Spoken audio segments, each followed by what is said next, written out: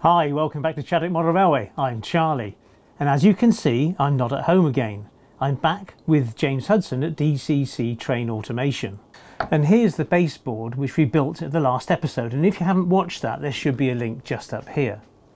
So the baseboard's now complete, and now we need to build the Helix. So what I want to do now is just go through the major components and list through some items that I believe are vitally important before you might want to embark on a similar evolution. Now, before you embark on this evolution, a little word of warning, and that's the cost, because the most expensive item on this elaborate construction is the track. Now, I've used Hornby 4th radius double curve R8262 and Pico's 3rd radius double curve ST-231. I normally use Pico track, I think it's the best, but Pico don't make a double curve and I didn't want to use the half curves from them. So that's where I am with the track, and the bad news is to construct 5.5 turns, as it were, because there'll always be a half because you go in and come out. That's 44 pieces of track. So you really need to do your homework first before you go and buy these, to get the cheapest you can, really. I mean, you can go onto eBay and everything else, or, you know, well-known model railway suppliers, let's say, and try and get a good deal. But it's a lot of track and it's a great deal of money. You could, of course, do it with FlexiTrack, but the reason I'm not using FlexiTrack is this is, from an engineering point of view, perfect. It's the perfect circle. So you're not having to faff around and start chopping things around to get a perfect circle. So that's why I lean towards the 3rd and 4th radius curves. And because of 3rd and 4th radius, of course, your coaches aren't going to collide. So there we go. Right, that's the track. And a little bit of physics. We like a bit of physics, don't we?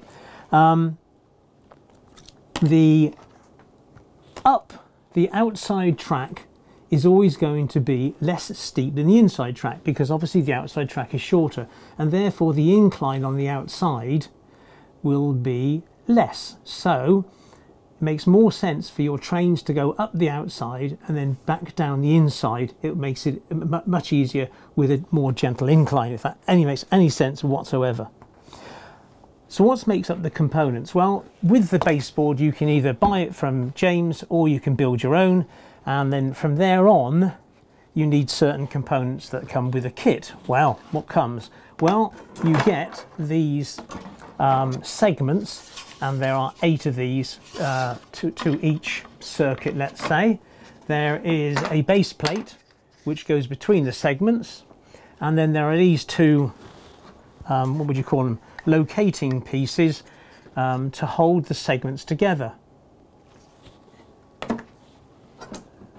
There's threaded rod, and I think this is M8 as they call it, and then obviously you get tons of that, and washers and nuts, and it all goes together. So if you were going to build your own and you constructed your baseboard, you order the kit, lay it out just as I have here, whoops, and once it's in position, then you need to drill the holes from these pieces through into the baseboard and then insert your threaded rod as you start your build. It's worth mentioning what space you need for this. Well, this construction is about 51 inches across. I mean, this is a big piece of kit, so you really need to make sure that you've got the space to accommodate 1 or 2 of these, depending on what you intend to do, before you embark on this little journey. The cable I'm going to use throughout this is 1602 red and black, and that's 16 strands of 0.02mm cable, not 702. I don't think the voltage drop could be too much on the 702, so I've gone for 1602. And each circuit, I think I've worked it out that the outer circuits are 3.8 meters long, which is obviously quite substantial. So there'll be 2 feeds per circuit, so one on one side and one on the other, and then they will all wire back. And if you're into block detection and that sort of blah, then each circuit will be 1 block, all wired up into something called a BDL168 from Digitrax, if you into these kind of stuff. Right, as I mentioned, the outside radius is obviously a bit of maths, isn't it? It's 2 pi r. to give you the distance, and as I said, it works out at 3.83 meters or 14 feet, which is obviously quite a substantial length, and I imagine that most people's trains actually wouldn't be that long, so having one block per tier, if you're into block detection, it would make sense, as I always tend to say. For track bed, I went into Wix and I bought this packet, and at I think it was £26 a packet or £40 for two. We've then cut them up and glued them onto these segments. Well, fortunately, this is the last one, and as you can see, it's been a bit of a challenge. Onto this this birch ply to stick the underlay. All I'm using is neat PVA. This is the dial PVA, which is the cheap and cheerful stuff from B&Q, so nothing special, but I'm not watering it down, I'm just using it neat. And I've been doing sort of 20 at a time and then clamping them and then leaving them for a few hours or overnight, and then coming out and doing some more. It's not the most interesting task I've ever done. At least I normally have the radio on, but of course I have to turn the radio off for this bit because otherwise YouTube will detect that there's music going on and you'll get a copyright infringement and your video can't go up, which I've done before. So this is the last one for now, but sadly this is only the first Helix. Excuse me a minute. And pop that onto there. Smooth that down. Pop that onto there. So this is the, ouch, I just cut myself. This is the last batch for today. And with these wonderful clamps,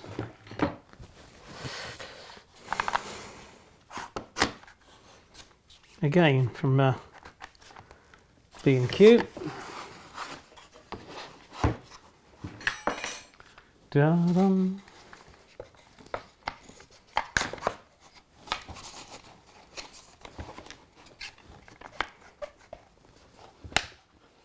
And give those a couple of hours and the job's done. So that's the first 40 odd, so just the other Helix to go. I've done more interesting work, to be honest. The track bed is 5mm thick, so you've got to then start to think about the clearances you're going to get between your tiers, which then takes us on to the very, very sticky subject of the amount of rise in the Helix, whether you work on percentages or a ratio. So if you had a 1 in 50 rise, that would be a 2% rise, and only you know what the power of your locos are and how much drag your trains can handle to get up an incline. So what we can see here is with 3.5 turns rising up 18 inches, you end up with a gradient of 3.6% on the outer and 4.1 on the inner coming down. Whereas if I change this to 4.5, it's much better at 2.8 on the outside and 3.2 on the inside. But if we go to 5.5,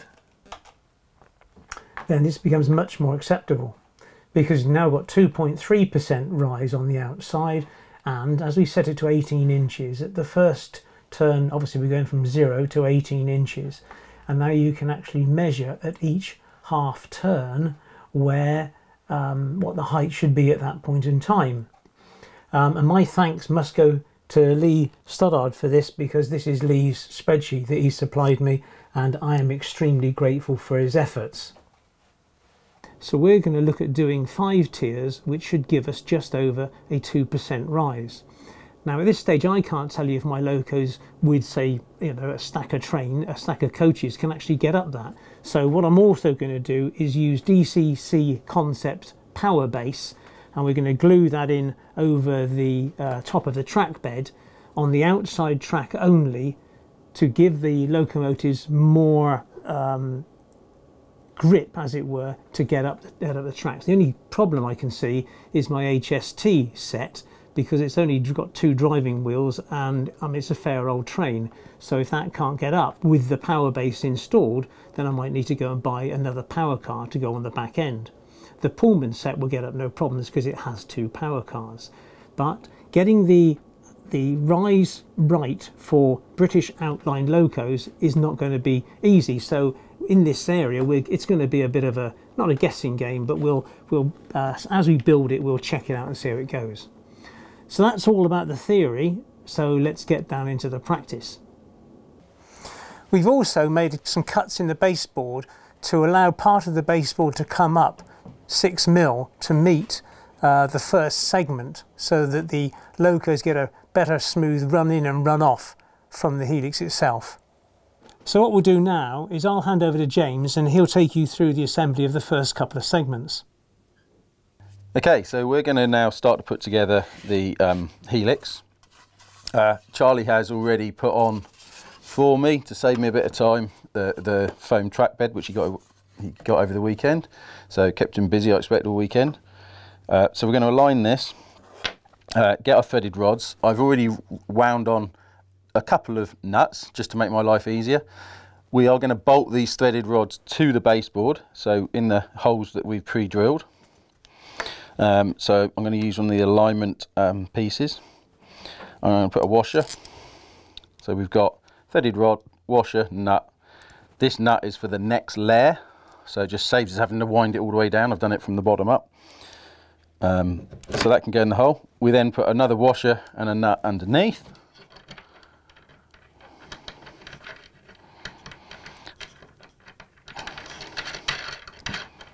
Like so.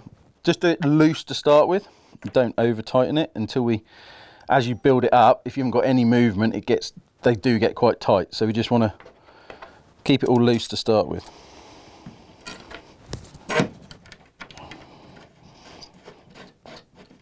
The nut underneath the baseboard will lock it to the top one. So if you wind one up and one down, that will lock it tight. But we do that right at the end. So whilst we're building it, we want a bit of play. Just so when we put all the components on, it is easy for us to just manipulate it to suit what we want. So that's the first part done. We now need to move on to the second bit. So we need a couple more threaded rods, some more nuts and bolts. So I'll get those bits, and then we glue the baseboard to this plate. When we lock all the nuts up, it holds it all tight, and then we just mirror that as we go round for the whole 360 degrees. So we're going to now put in the second set of rods. On these rods, we have just put on one nut up to the base of the plate here. This will sit and locate on top of the washer to give us the minimal amount of rise from this offset. This will start the gradient into the Helix. So 2 washers which just sit over the holes. We can then install that into the baseboard, and then again more nuts and washers underneath on the threaded rod that's just poking through the baseboard.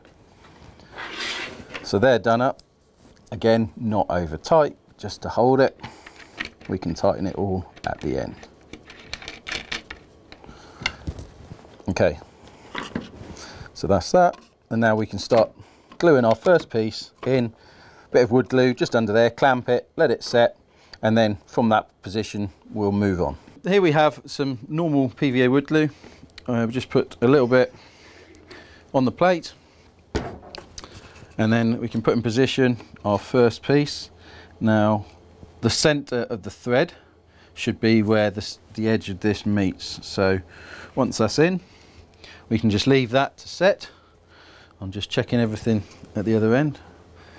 So that sets. We go on to the next set, leave some weight on that or some clamps as we go around. We better clamp it and just hold it until the wood glue glows off. Now set in the third set of threaded rods, and I've separated it from the baseboard with 2 nuts. So if we did want to raise the second nut up, we can adjust the height a bit more now. So it gives us that separation.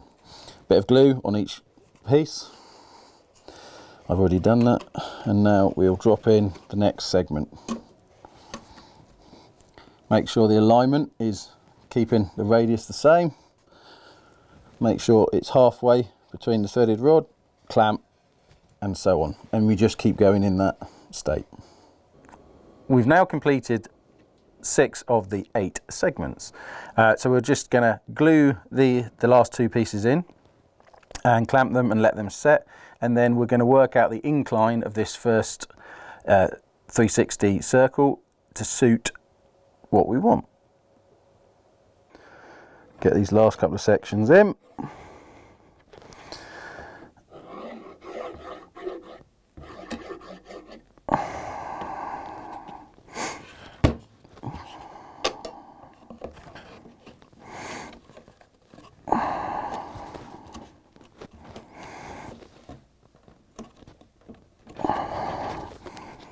We're just using some blanks to clamp it together.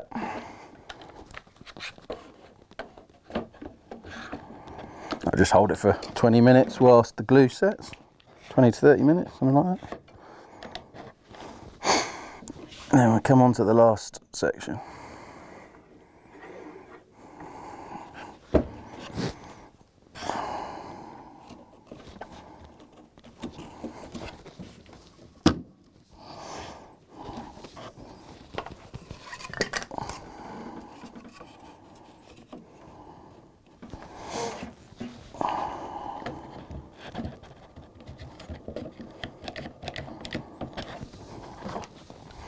Plenty of clamps, always useful. So that's it. That's the circle done.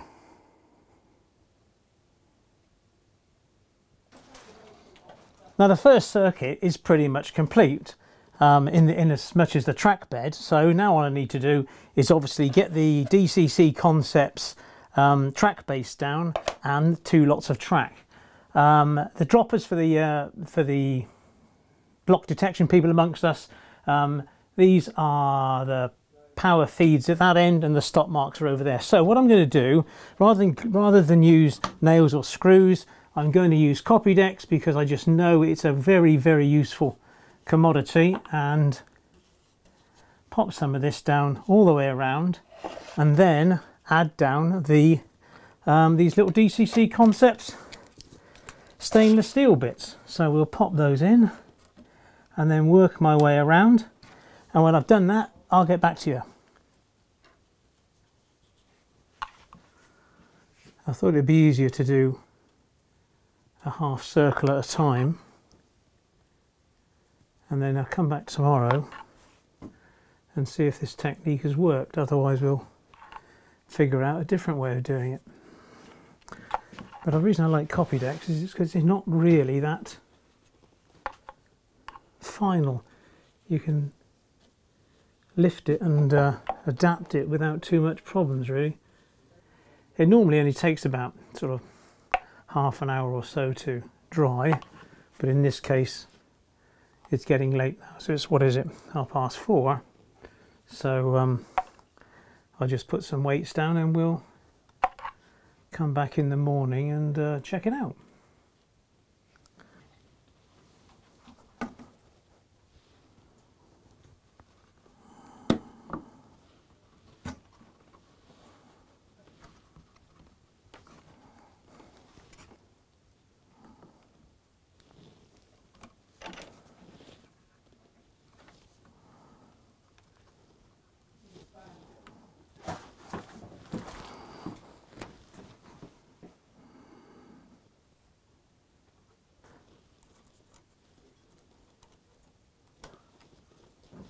Okay, hopefully we're looking good.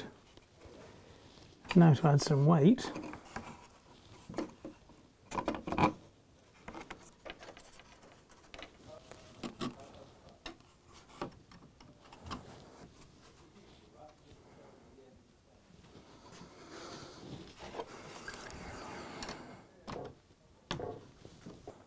Well, that's the first half circle glued down, so I think we'll call it a day. Come back in the morning, take off all these clamps and weights and see if the Copydex has held the track down onto the power base and if the power base is secure onto the foam track bed, if that makes sense. So I'll see you in the morning. Well, it's now tomorrow, if that makes any sense, and it's time for a bit of maths. As I hope you're aware, the idea was to have 5.5 turns on the Helix to rise up or drop down 18 inches. So I just explained the maths behind it. 18 inches is roughly 458 millimeters. Now if you divide that by 5.5, because there are 5 turns, but there's an extra half turn as you come off, otherwise you'd end up going in the same direction, then you end up with 83 millimeters, and that has to be the distance from the rise between each level. And that will give you a constant rise all the way up. However, for the first bed it doesn't work that way, because the first bed obviously is less than 83 millimeters off. So you then divide that by the amount of rods, which is 8, and you end up at roughly 10 millimeters. So for the first layer, from the start you need to rise 10 millimeters all the way up until you get to the first one, and then from then on it's 80 millimeters all the way through to the 5.5 circuits, and you end up at 18 inches. metric and imperial. What could possibly go wrong there? But you end up at 18 inches. So I hope that makes sense. Oh, and that should give you a percentage rise of just over 2%, which is just under 1 in 50. There we are. Right, let's get the weights off from yesterday and have a look to see if the track has stuck down well with the copy decks. Of course, I need to make sure that the thing's level in the first place, so it's always worth running a spirit level just across to make sure it's all good to go. And what a surprise it is.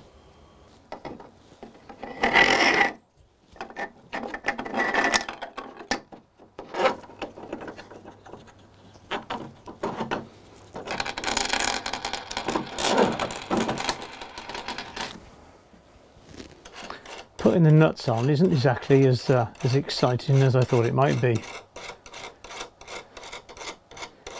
And there are hundreds. Now sadly it appears we've got an issue, because using the copy decks on the inside track, gluing the track to the foam is absolutely fine, but with the DCC Concepts power base in between the foam and the track, there is a gluing issue, let's say, and using the copy decks isn't working. It really isn't muscling down on the steel. The steel is floating both on top of the foam, and it's not really gluing it next to the rails. It really is, it's just not good really. And because this area around here will be up against the wall, there's no way that once all the other track beds are in that I'll be able to come and fix this. And I don't think the answer is really to throw more copy decks at it. And hopefully you can see there the play where it's coming away from the DCC Concept power base. And DCC Concepts recommend using PVA, and I think both will work fine, but it's just a case that they need more time to cure. Well, I haven't got that time, so we're going to come up with a plan B. So what I thought I would do was run into a shop in Yeovil that specialises in screws, and taking along my little bit of track power base foam and board, I've come up with a screw that will actually do the job. And this screw will drop between the sleepers, and hopefully you can see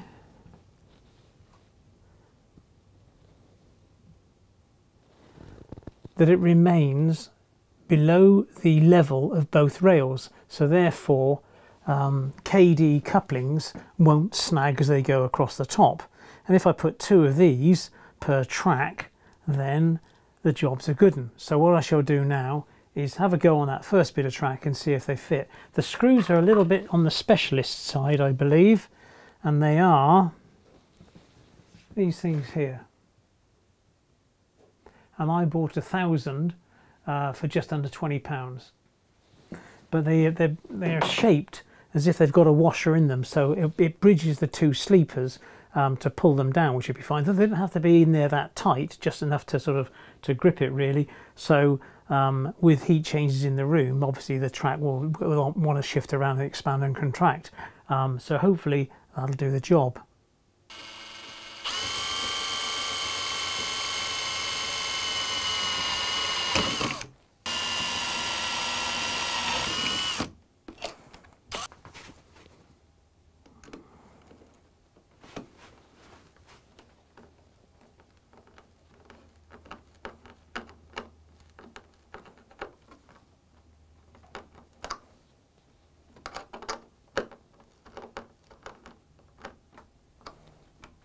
and as you can tell, the screw heads are underneath. We're good. Now before I carry on and extend the next tier above this one, it's worth mentioning about the standard of track before you cover it up, because this really is the last chance you've got to get to it in an accessible way. So it really has to be absolutely perfect before you put the next layer on. And to that end, this is somewhat easier because it's all brand new 3rd and 4th radius track. If you're using used track, which I have later on, which I'm going to use on the 2nd Helix, then obviously you need to get you know, any glue, any corrosion, all that stuff cleared away before you even contemplate fitting it on the layout.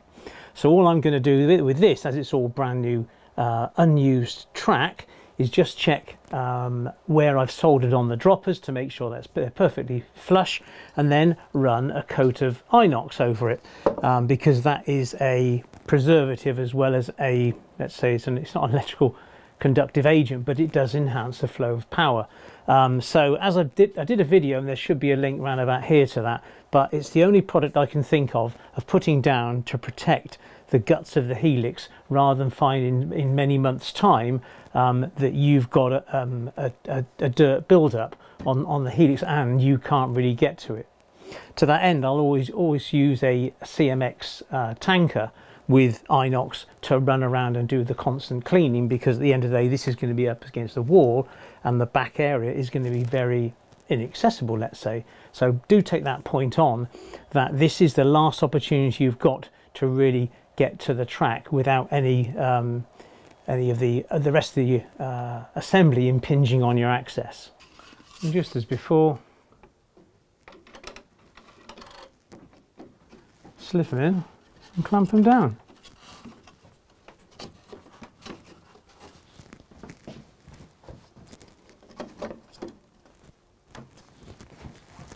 One thing I have noticed about this job is you need a lot of clamps.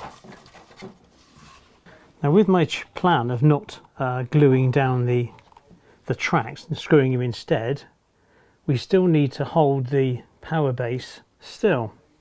So what I do is I'm now putting a dab of, a couple of dabs of Copydex on each of the power base components, and then leave them for sort of 15 minutes until they go tacky. And then when I put the track on top, the Copydex will hold them in place, because obviously they could just slide out from beneath the track. And I think it's 5 components per arc of track. And here on the decking, I've marked out the inside of where the track will be to give me a guide and where to put the power base. And so I give this, I give the power base a 10-minute head start, and 10 minutes later put this down, and then 10 minutes later again I fit the power base onto here. So then it's a simple case of just popping them in place.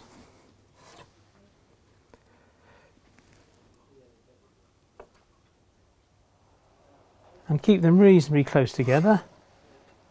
And I've just added some weights just to keep them in place while the glue goes off.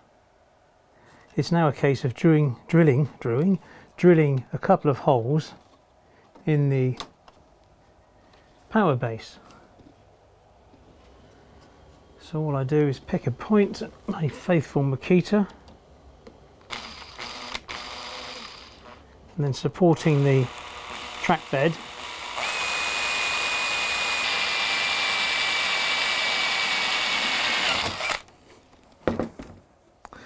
and then with the drills, the screws that I bought earlier, screw it down. And the screws are just about short enough not to pierce through on the other side, because the last thing you would want to do is find you putting your hands in to sort of wagon out and then scratching yourself to death on the end of a screw. Now I've pretty much shown you exactly how I've done this, or doing this. So I'm not going to record much more because it's just a simple case of repeating what's gone on before. When the track comes off the helix at the end, of course, and heads off into your layout, that's not the end of the track, the DCC Concepts track base, because once your load goes off the helix, of course your train might still have 10 coaches on the helix, so you need to keep the power base going for kind of the length of your trains after the helix. So I'm sure that makes sense, but it's not quite obvious unless like me someone's actually given me that advice. But there we go, we share, don't we? So that's really going to wrap up this video, and the next time you join me, we'll probably be taking this from here, once it's complete, back to my railway room, where we'll pop it all together and see what it looks like in situ. So from these surroundings, I'm grateful for James to allow me to build it here, to get the feel of it and to get his input as I've sort of built it up. So I'd like to thank James from DCC Train Automation here, and most sincerely I'd like to thank, of course, the patrons. And if you'd like to be one, there's the button, or you make a donation. Please don't forget to subscribe, and of course there should be a video here and here, and I'll see you next time. Thanks a lot, take care, bye bye.